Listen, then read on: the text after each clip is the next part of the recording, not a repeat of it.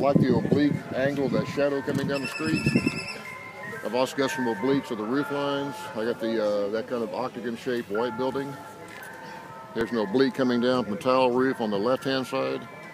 I like the telephone poles. I like the transformers, the wires, and all of the traffic on the street. People, I'm going to put suggestions. I'm not really going to paint people. I'm going to just put little blobs of color that can be interpreted as people. Because this is a very small eighth of a sheet painting, so I really can't get too detailed. I'm trying to get the flavor and the colors of this area. So this is a piece of 140-pound Fabriano Artistico cold-pressed paper. I've got it taped down at a slight angle, and I'm using just a very, very soft office pencil to do a very preliminary sketch. Now, it's my intention to exaggerate the angles. It's an old town, so I'm not making everything look very plumb. Because if it does, it's just not going to lend itself to the feel we're trying to get. There's a bush coming out behind that column. There's a telephone pole.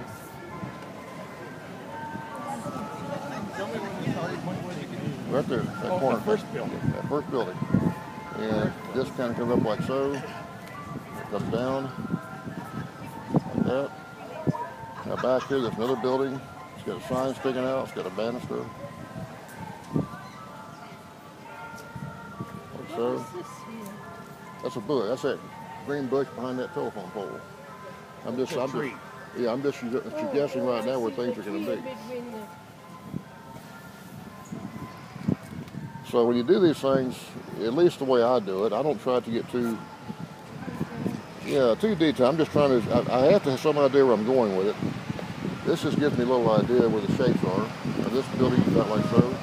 I'm deliberately exaggerating the roof line. I will let bus leave, it's kind of noisy. Very strong oblique where the road is. There's also a very strong oblique shadow right there.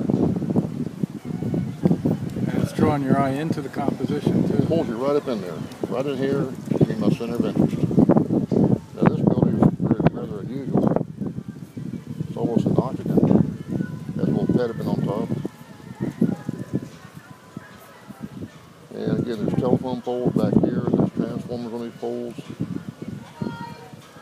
Lots of wires. And just a lot of stuff. Just a lot of very unusual architectural features, big bases on these columns. Pick out what you want, right? You pick out what you want, exactly. It's not necessary to paint it all. What's necessary, there's a big pole right there, a big telephone pole. Let's put that guy in there because that's going to be a real neat place to put a few signs. There's lots of signs over here. What are these switches? Is that the end of the tile? That's those little, that's the rafters coming down. Out of the roof. Yeah. Now, Those are the beams. we're going to put a few people in here. When I do people, I just do them as suggestions. They're too little to really get into a lot of detail. These are just suggestions of people walking across the street. And there's some people back in this area.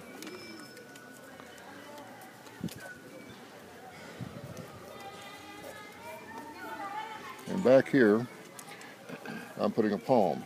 There's a palm back behind the building. You can't see it from here, but from the other angle you can.